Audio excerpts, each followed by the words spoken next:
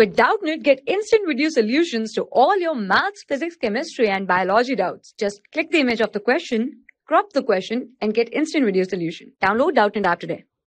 Hello everyone, let's solve the question. Restriction endonucleases are useful in the options are breaking DNA at specific sites, creating sticky ends, both A and B, or crossing over. So restriction endonuclease is an enzyme that cuts DNA at specific sites which are called as the restriction sites.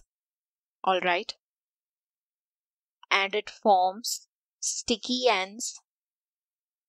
These sticky ends have base pairs that can pair with complementary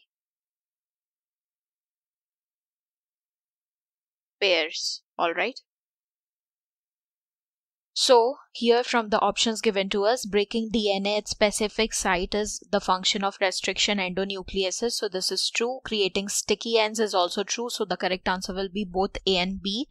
Crossing over is the exchange of the genes, and this takes place because of the enzyme recombinase. Here restriction endonuclease is not required. So this is incorrect. The correct answer is option 3. Thank you. For class 6 to 12, IIT JEE and NEET level. Trusted by more than 5 crore students. Download Doubtnut app today.